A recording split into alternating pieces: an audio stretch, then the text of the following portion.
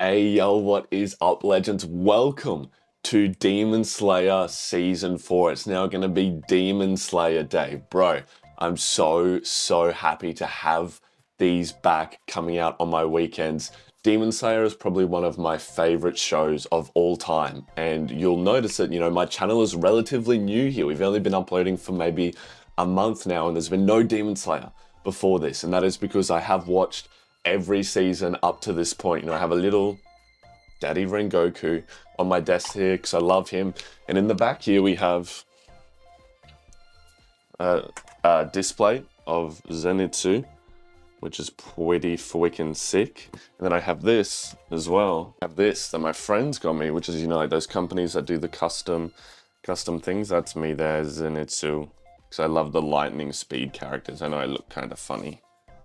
Subscribe. So needless to say, I'm very excited to get through the season and to get to watch it with all of you guys here. Now, quick disclosure, I did watch what I believe this episode's going to be in the cinema. I always want to go watch Demon Slayer in the cinema because if you've done it before, you know that it's a fantastic experience. But of course I wanted to upload it again, so I'm getting to watch it here with you guys. Now, I don't have a Patreon is because I want everyone to be able to enjoy these reactions in full and uncut, because I've been in that situation where I couldn't afford to get those Patreons and I felt like I was missing out, and I never want anyone else to have to feel that way. So if you could subscribe and like the video, it helps me out so much. And whatever it is that you did today, I know you gave your absolute best and I'm super proud of you. So let's get into this reaction, and I'm super excited for Demon Slayer. All right, thanks legends, have an amazing day. Peace. Demon Slayer Day, Demon Slayer Day, Demon Slayer Day. Look, Muzan, we're coming for you, bro. All right, the days of peace are over. Even though there's been no peace, but the days of kindness. Tanjiro's gonna see you and be like, Muzan, you're not very nice, because he's so polite. Bro, these two are sick. There's still so many Hashiras that we don't know much about.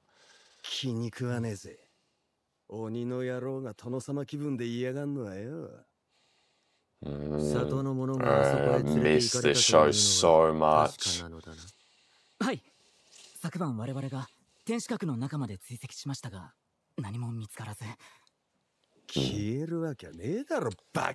Bro, up until now, we only thought that this guy was an asshole. And of course, in season 3 with Genya, we found out why he hates demons so much and how his horrible backstory, which they dropped on Mother's Day, bro. They knew what they were doing.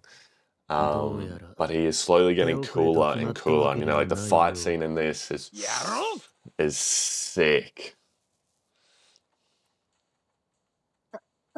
Obviously, I won't say anymore, so I don't spoil for those people that haven't seen it yet. But it's pretty hype. Bro, who are you? All right, you're nobody. Give us the lady back. These two horns. He's only got little horns. The music's bopping right now. Look at them running, and these two just chill.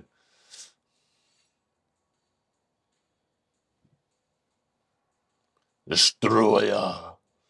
Rengoku's here in case you need backup. Sit on my shoulder.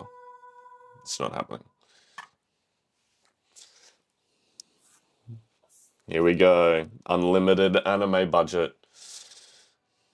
That's the one horn brother. The unicorn. Bro, you just get a feeling. You get a feeling inside watching Demon Slayer that I don't get like watching any other anime or any other just normal show. Oh, bro. Oh, look at him being courageous. Serpent breathing. Look at these two holding their own still. Even though they're not Hashiras. Bro's cold with it. You just be slowing me down.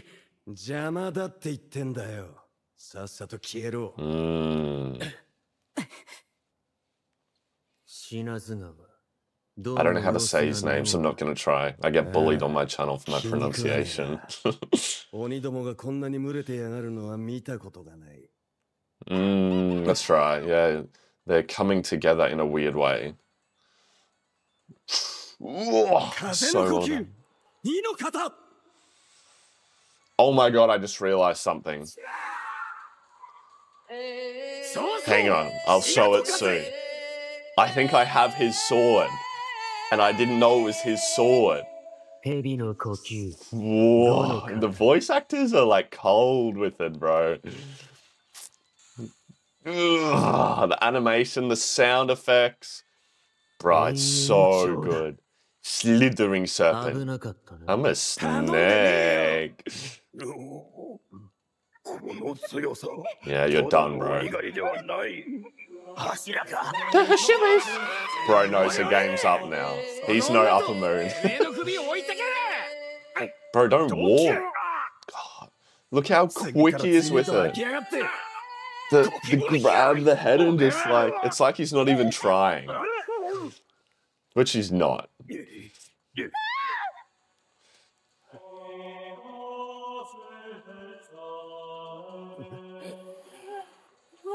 Done. See you, champ.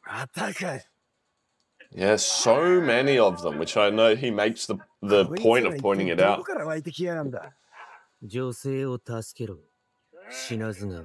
Shin. I'm not trying it. I'll say it quietly when I'm done recording. I'll practice.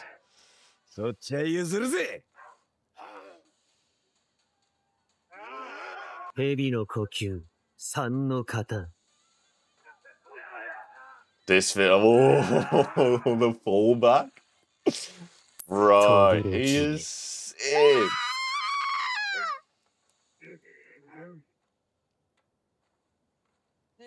You're done. Surely you've realized it by now. When this first bit's done, I'll get the sword.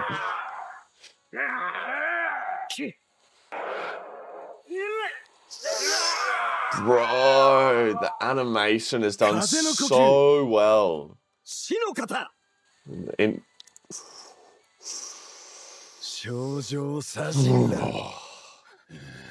Freaking love this show, bro.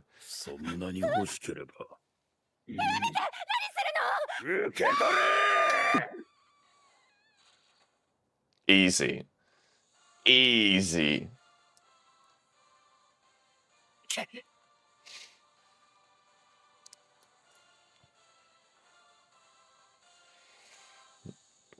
So well done. So well done. I remember seeing that and was, holy fuck, such a shock. Look at these wacky dudes, bro. I fucking love this.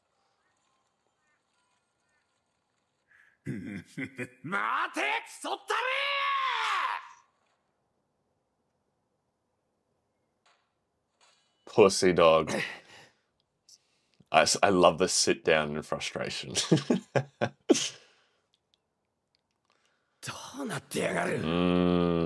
So there's so many of them, but why were they all together here in this place?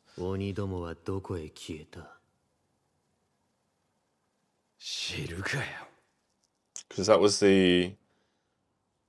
what is that place called? It's like the upside down chamber. But it's the crazy place that just seems to have no boundaries or whatever. Here's another queen. I love her. Her and Tanjiro definitely have to get married at some point. Because they're both so nice. Wholesome Heyday music playing. Heyday, the Supercell app. Someone thought that I was talking about a K-pop song last time. You know, when you're there and you're harvesting your wheat and milking the cows. I used to. I don't do that anymore. I just saw, was that like a gravestone? Kocho. Maybe it's not a gravestone. Maybe Kocho means like welcome or something in Japanese? No, why they would translate it to welcome. I don't know. Someone tell me in the comments.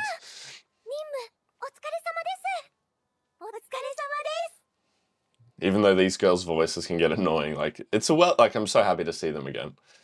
It's a welcome character back. And another queen. The queen who's secretly really, really angry, which is cool. 師範、ただいま戻りました。刀鍛冶の里での一件はこの前話した通りです。時藤さん、甘露寺さん、それにかまどくんたちの活躍で上限を2体も倒すことができました。It was a big win for us, but nearly a big loss. Yeah.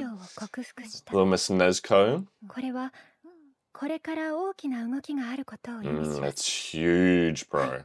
She can stand in the おそ sun. らく鬼仏寺無惨は鬼たちを使い、禰豆子さんを奪いに来るでしょう。Correct? 太陽を克服した鬼を自分のもの We と gotta するため protect her with everything we got.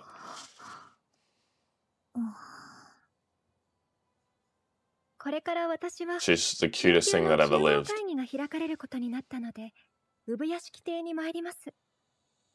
その間、禰豆子さんのことをカナオにお願いで It's きま big すか？ responsibility. I don't know if she could handle it. If like Muzan pulled up, which I know he's not gonna do.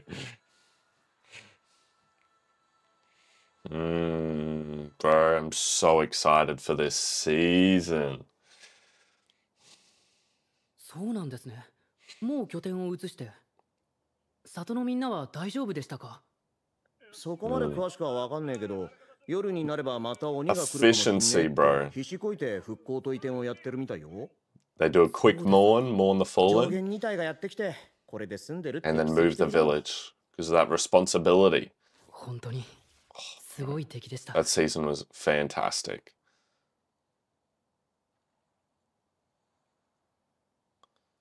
鬼殺隊はこういう時のために唐里っていうのをいくつか Bro, they're 作って so るんだ。 organized. They're so 何かあったら smart. すぐ移れるように。へえ。ま、親方様たちの見通しがさすがってことなんだ。 Yeah, that's right. つかお前、また7日も意識なかったのに、そんなくて大丈夫？はい。甘露寺さんもいっぱい食べるって言ってたんで。The other queen, she's always bulking. Always eating to get stronger. 恋さんとかすみさん、2日眠ってその後3日でほぼ全開だったって。はい。尊敬 Yeah, しま that's す。 crazy, bro. They're so 近づい strong. てんだよ。だんだんとな。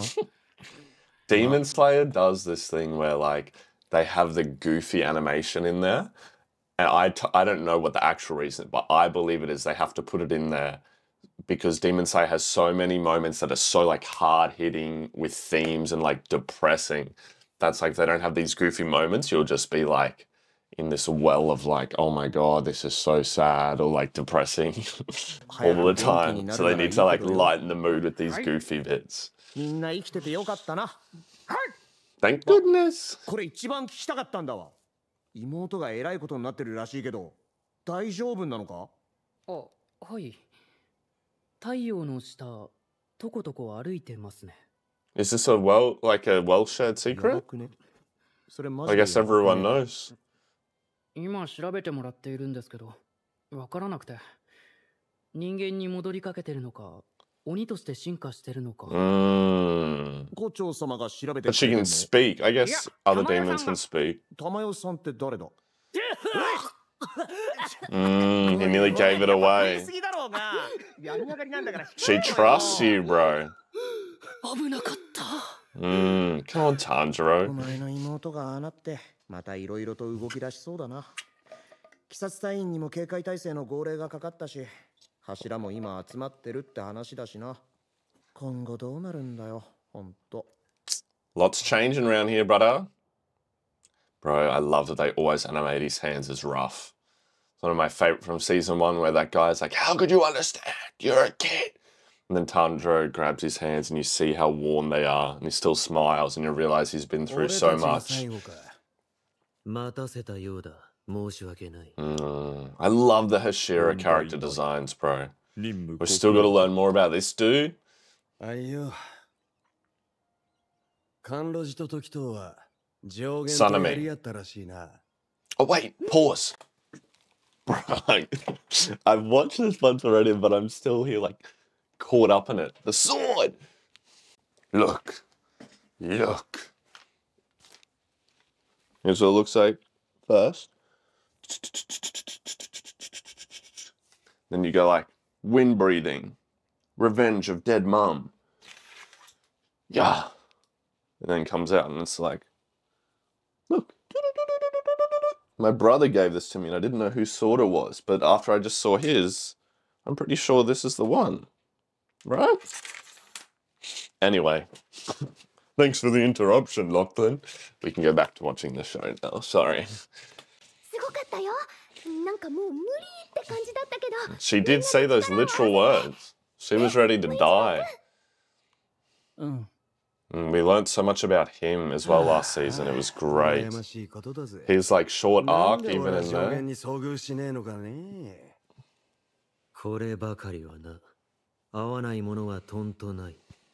I'd like to see them fight an upper moon.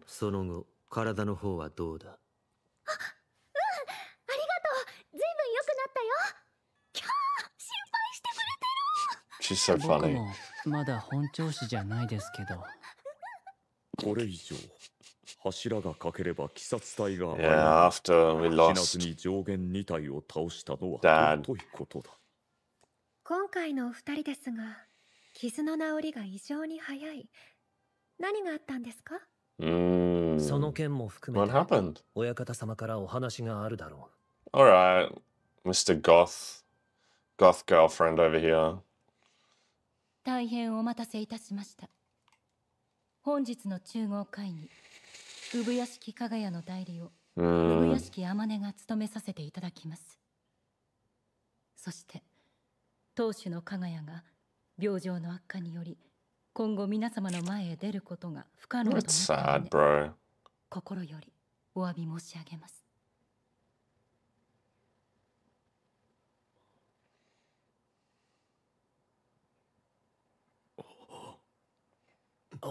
So they don't even get to like say thank you or anything because he's so sick.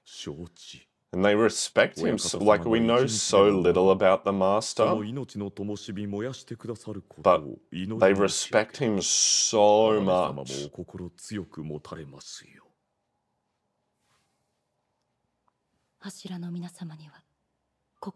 She's doing a good job of staying strong.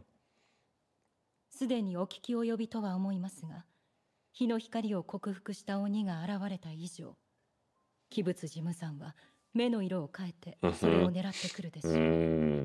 己も太陽を克服するために。大規模な Musan wants to get that tan on, bro. 上限の死、ごとの戦いで、甘露寺様、時藤様、 The revelating fact. お二人に独特な文様のあざが発現したという報告があったんです。お二人にはあざの発現の条件をご教示願いたく存じます。あざ。戦国の時代、鬼物寺無惨をあと一歩というところまで追い詰めた始まりの呼吸の剣士たち。彼らは全員に鬼の文様と似た So with the first ones were so strong, and then it like did it go down in strength for such a while, and now we've got really strong guys again? なぜ伏せられていたのです？あざが発現しないため思い詰めてしまう方が随分いらっしゃいました。それゆえにあざについては今この世代で最初にあざが現れた方、柱の階級ではありませんでした。かまど炭治郎様。Our boy. 彼が最初のあざのもの。The first to bear the mark. ですが、ご本人にもはっきりとあざの発言の方法がわからない様子でしたので、ひとまず置いておきましたが、この度、それに続いて、So did he? No, because he wasn't around both of them when he had the mark. He said if someone has it, it brings it out in those around them.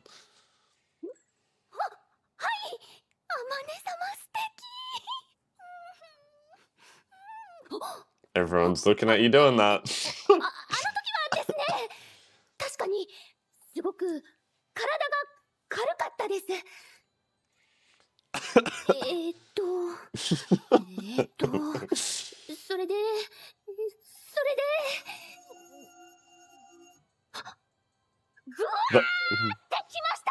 Not the hype music. 心臓とかがバクンバクンして耳もキーンとして She's just like Tanjiro, bro. 申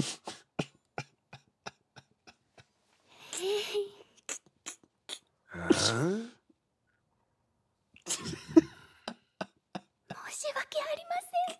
穴があったら入りたいです。It's so well done. では僕 She's so funny. あざというものに自覚はありませんでしたが、あの時の戦闘を思い返してみた時に思い当たる He's a bit more いつもと違うことがいくつかあ statistic りました。 based. その条件を満たせばおそらく みんなあざが浮き出す。今からその方法を She's お like 伝えします。 Nishinoya in Haikyuu. You know, in that part where he's trying to teach him how to do Rolling Thunder. And he's like, BAM! But it's because he just acts on instincts. 前 like 回 she の does. 戦いで僕は毒を食らい動けなくなりました。呼吸で血の巡りを抑えて毒が回るのを遅らせようとしましたが、僕を助けようとしてくれた少年が I 殺さ love れ this かけ、 bit. 以前の記憶が戻り、 How the boy gave him 強 air. すぎる怒りで感情の収集がつかなくなりました。 Mhm. その時の心拍数は200を超えていたと思います。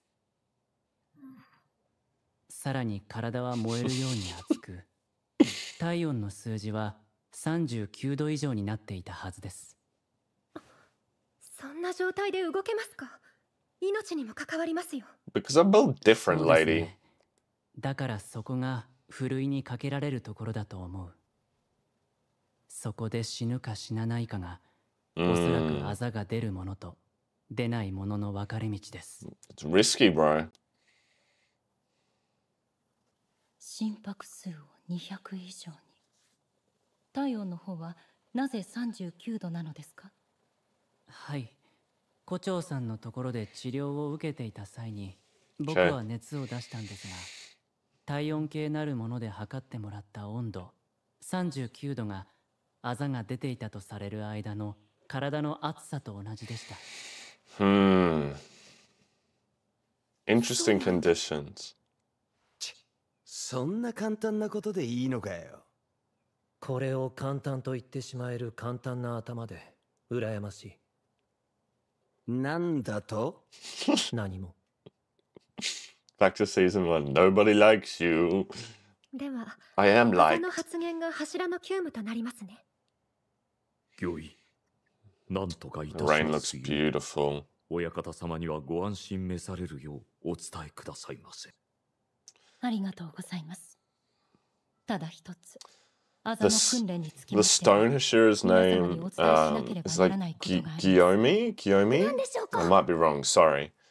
But, you know, it's interesting that he sits at the front, that he's like the leader. That we've seen so little of him. あざが発言した方はどなたも例外なく。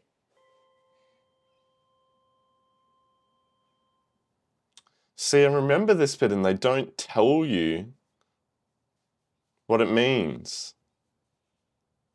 Better find out this season, bro, otherwise it's gonna kill me not knowing.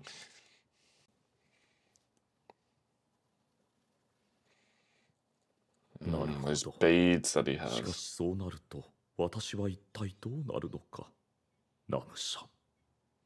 天音殿も退出されたので失礼する。おい待て。失礼すんじゃねえ。それぞれの今後の立ち回りも決めねえとならねえだろうが。 Mr. Emo, not him. 6人で話し合うといい。 Him. 俺には関係ない。 Giyu. 関係ないとはどういうことだ？貴様には柱として自覚が足 Yeah, り brother. Meant to be leading here. 自分だけ早々に鍛錬を始めるつもりなのか？会議にも参加せず。 His eyes are so cool.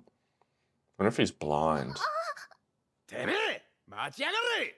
富岡さん、理由を説明してください。さすがに言葉が足 I りません won't. よ。 I'm just going through a phase right now. 俺はお前たちとは違う。気に食わねえぜ。前にも同じこと言ったな、富岡。俺たちを見下してんのか？喧嘩はダメだよ。冷静に。待ちやがれ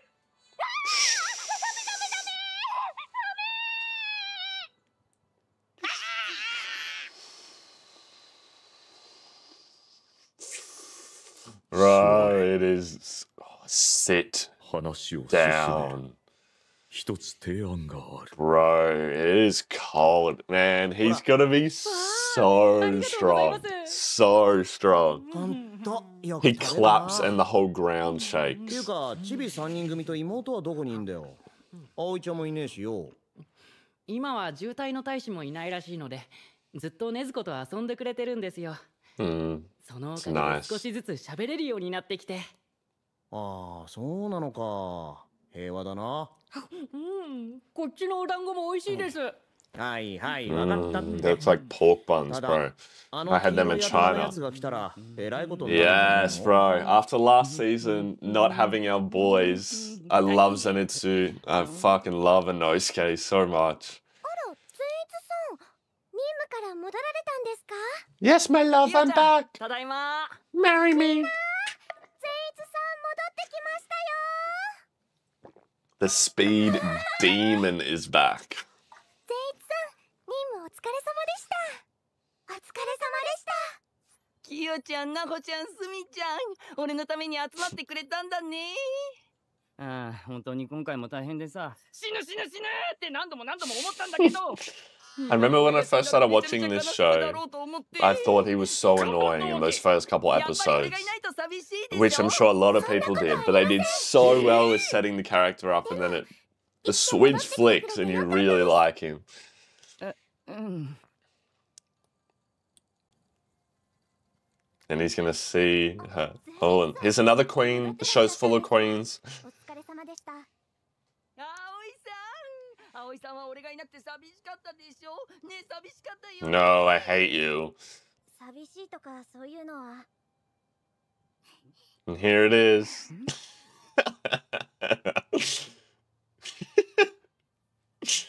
My wife is here. おかえり。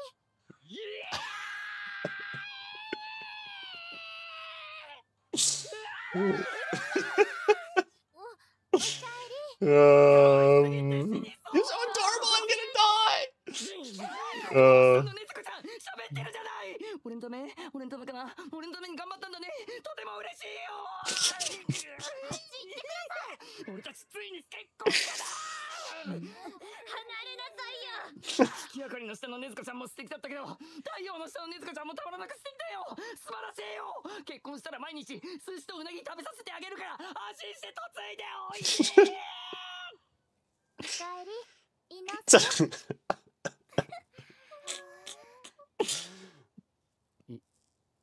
のすけ。いのすけ、おかえり。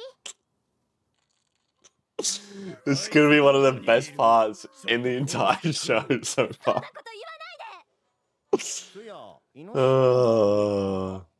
伊之助なら、あれ？朝はいたんですけど。お前の妹、あのイノシシ頭に And that part coupled with this part. 何やって。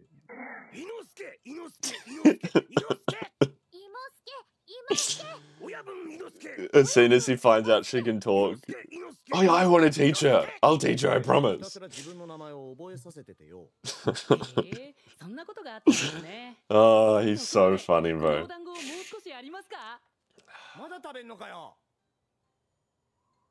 Not done eating this busting food. Look, again, you always get so nervous around the girls. Our main man. He likes to yell a lot as well. Bro is in indescribable pain. With the Rengoku hilt, bro. Maybe hilt wasn't the right word. Sword guard. Always bringing him back. It was 2 seasons ago now. はかな、刀身も見ますね。Bro's dying. Ooh, the special sword, bro. Oh, last season when he'd only just started refining it.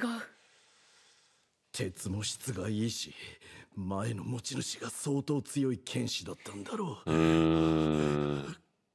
滅の文字。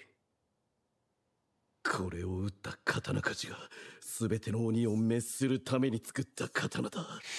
作者名も何も刻まず、ただこの文字だけを刻んだ。The highest level of artist. 刀の後から階級制度が始まり、柱だけが悪鬼滅殺の文字を刻むようになったそうだ。そうなんですね。すごい刀だ。It is an amazing sword. でも前の戦いでこれを使った時は文字がなかったような。だからそれは第一段階までしかHe hadn't cleaned it up yet. He hadn't cleaned it up. It's alright. Chill, daddy. Chill. サビが落としきれてなかったんだよ。 It's okay. It's okay. 殺す。 Bro goes from 0 to 100 so quick. I can't stop my tears from flowing.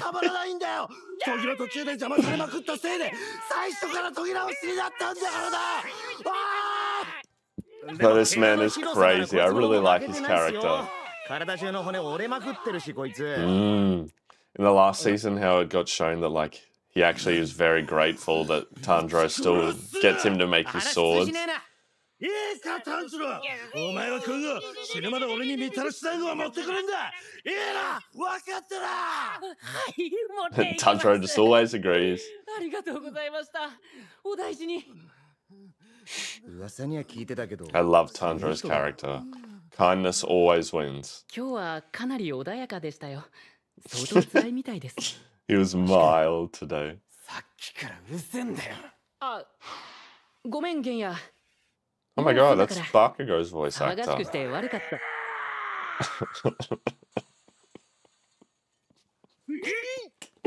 I missed this chaos last season, bro.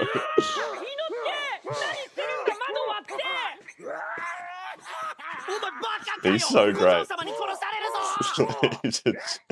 Poor Genya, bro. He's like, I kind of started to like Tanjiro, but I really don't like his friends. 強化強化強化合同強化訓練が始まるさ。合同強化？強いやつらが集まって稽古つけて。なんたらかんたら言ってたぜ。え、なんなんだそれ。わかんねえ。I have no idea, but I'm being involved. 柱から鬼殺隊員 Emo boy left, he didn't stay. 計画の内容はだいたいこれで詰められたと思います。 期間とそれを始める日付だが。3日後から始めるとし。そんなに早くできますか？時は一刻を終わらす。Speed is of the essence here. 今後、鬼辻無惨がどのような動きをしてくるかわからない今。できる準備はすべてやっておきたい。今後、鬼の活動がさらに活発になれば、俺たち柱だけでは手が回らないだろうからな。We gotta make moves, make money, make moves. 鬼たちは大丈夫なんでしょうか？ Demon Slayers LLC. かまどねずこを捕獲することに集中すると想定される。実際に刀鍛冶の里の一件以降、鬼の出没は大きく減少した。それで Are they all going to that これまでは upside down place? 以外に稽古をつけることは多忙ゆえ難しかったが、短期間に絞り、鬼殺隊全体の底上げに全力を注ぐ機会とする。これは重要な Make everyone built different? 重要。そう考える。The quality of my video shopping? Everyone's trying to watch this on Crunchyroll right now? 姫島さん、くどくど言われるまでもねえよ。Bro, stop yapping! Let's get to work! 俺も異論はない。僕も。私も大丈夫です。稽古は俺たち現役の柱だけで Yeah, 足 where's りるのか。 Mr. 柱を Tomioka? 引退した者にも手伝ってもらおうと。こちらももちろんねえよ。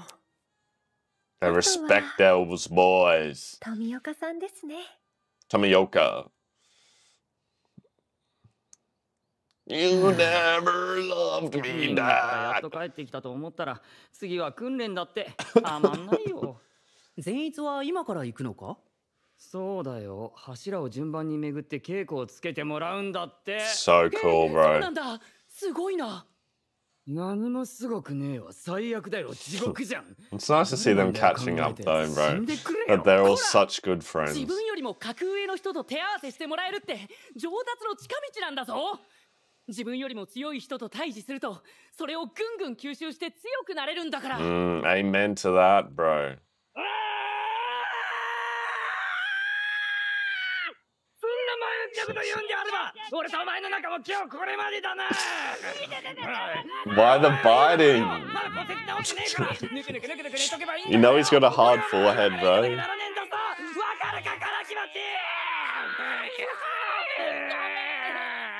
Chaos. 善逸、俺に話しかけるんじゃねえ。いやいや待ってくれ。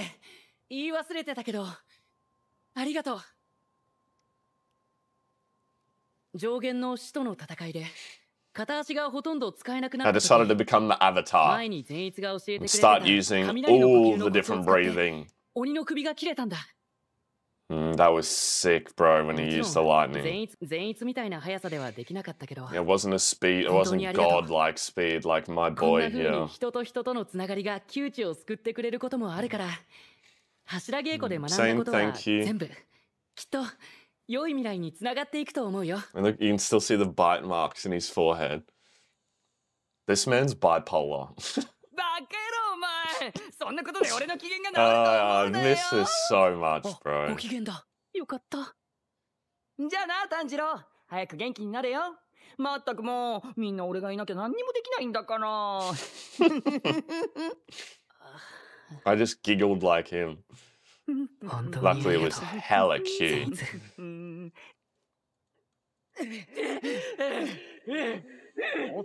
Here he is, bro. One of my favorites.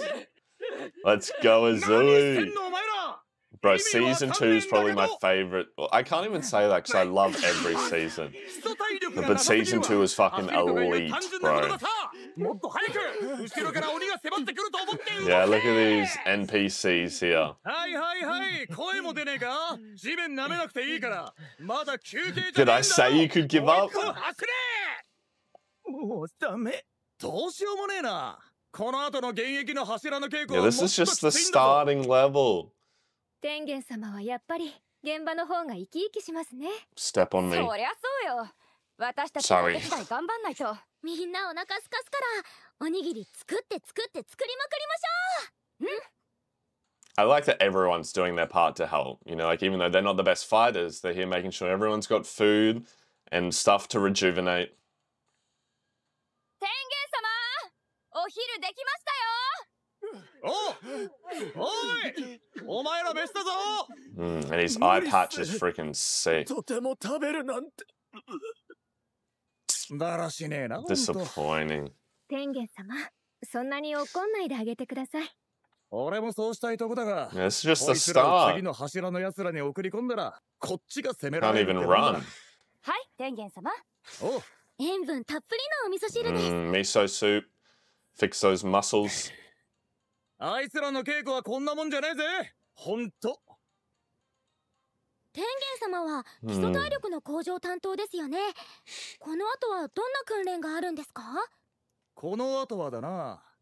まずは時東の高速移 I'm 動の hoping we get to see やつは all 表 of 情を these, 変えない bro. できついことを Each やらか one. すからな。その次は甘露寺による地獄の柔軟がお出迎えだ。Uh-huh. そん次はイグロだな。太刀筋強制。蛇の稽古はねちっこいぞ。で、品津川だろ。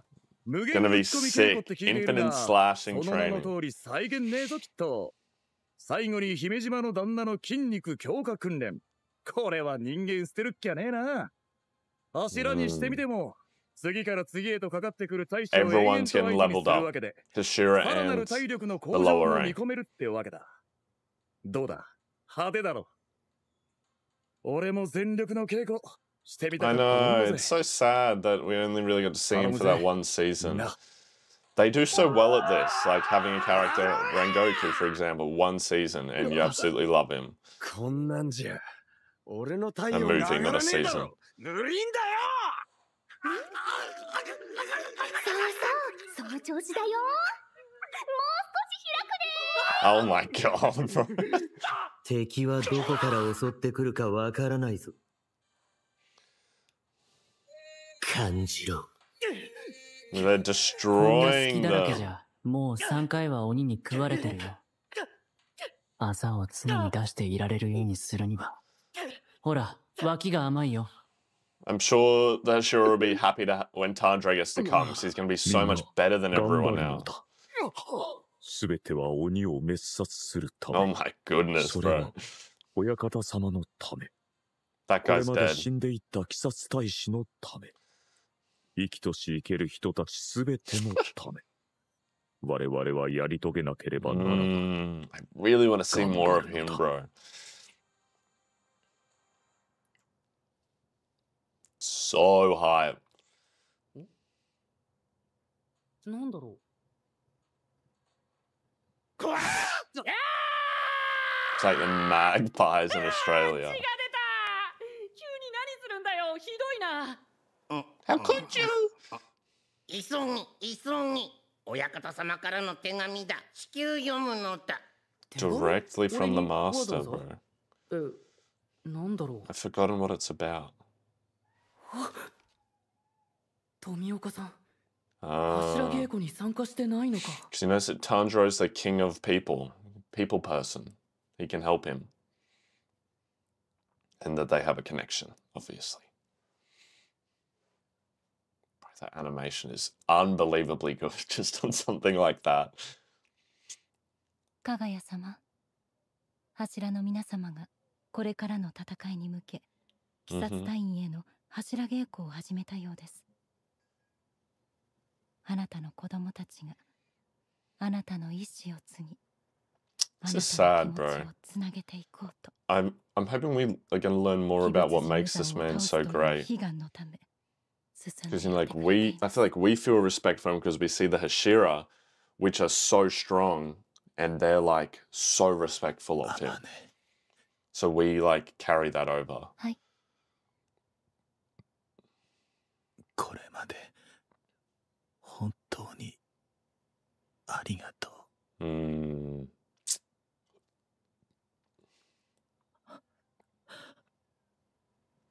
That's tough, bro.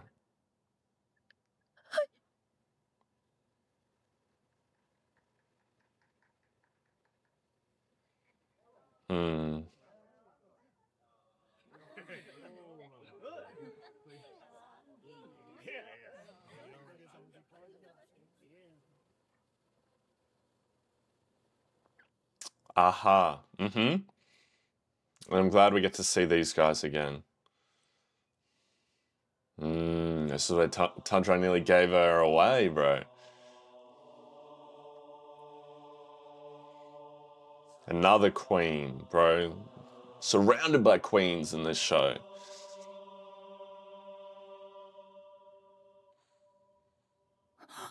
Have we seen many female demons? Like evil ones? Not a huge amount. 物騒ですよ。夜に窓を開け放っておくのは。Bro, this crow's so weird. でも今日は本当に月が美しい夜だ。はじめまして。我が輩は産屋敷加賀屋の使い。One of the elite crows. いや、しかし隠れるのがお上手ですな。あなたを見つける間に産屋敷はもう動けなくなってしまった。どうしてここが He wanted to speak to her himself, I think. 人間の人脈ですね。あなたが買ったこ People の be 家の spreading 元 them の持ち主 rumors, を bro. 特 They 定 can't しま keep した。 their mouth shut. それから Snitches get 昼 stitches, 間の bro. うちにゆしろうくんの資格を把握。我が輩は訓練を受けているとはいえ、ただのカラス。そもそもそこまで警戒されない。あなた方に危害を加えるつもりはないので安心 I して。 love that this is happening. では何のご用でしょうか。不信感でいっぱい。Maybe I should explain 無理 myself. もない。我が輩が炭治郎のように、あなたから She 信用を only 得 trusts るのは Tanjiro, 難しいです which I ね。 love. やはり。どういった荒つもりなの。産屋敷。何か騙そうとしている。No, he's not a deceiving man. ユシ From ロ what we've seen. ユシロウ君は心配いりませんよ。ほら、走ってくる足音が聞こえる。で He's は、 coming to protect his queen. 要件を話しましょう。 Bro, it's so creepy with the big eyes. 鬼殺隊にも鬼の体と薬学に精通している子がいるのです。禰豆子の変貌も含めて一緒に調べていただきたい。 I know she's suspicious, but that must be so nice for her to 協 hear. 力しませんか。産屋敷邸にいらしてください。鬼である私を鬼殺隊の本拠地へ。Because you're a nice demon.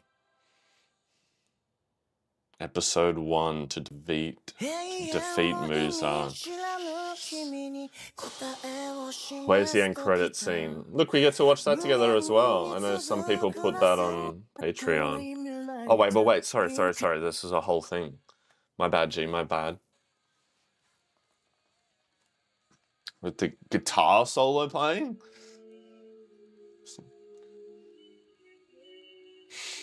I hope we get to see that panel right there. Tanjiro fighting with all the Hashiras. Genya looks massive. And look at her, she's so much faster than all the boys. See, they are happy to have him there. Cold, bro. I love those upper three.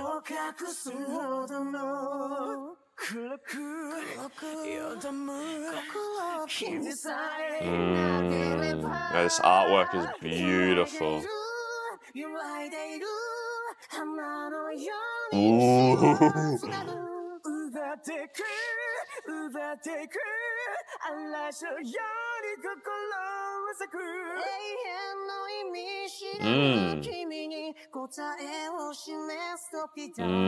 Bro.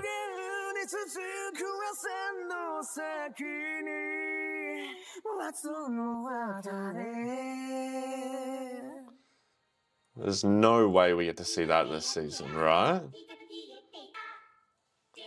And if we have a little end credit thing, like a tight show secret? 柱稽古編では毎回柱それぞれの大将こそこそ噂話を紹介していきたいと思います。